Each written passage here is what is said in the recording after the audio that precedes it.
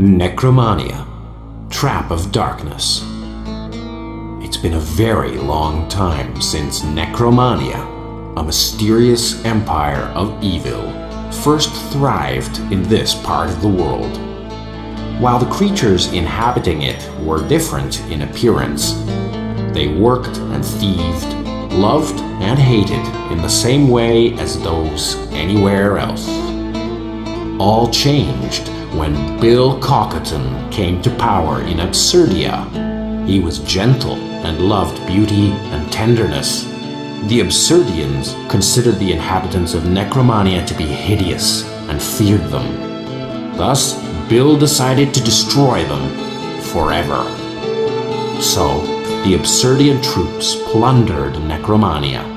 The castle of Ragnar, the ruler of Necromania, was razed to the ground.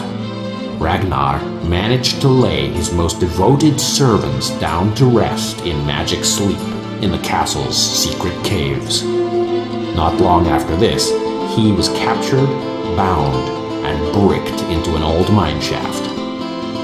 Those who defeated him thought it was forever, but after some time, his power began to grow again. And it was at this time that his most devoted ones rose to lead a new army and to set their king free from his prison. But there could be only one leader.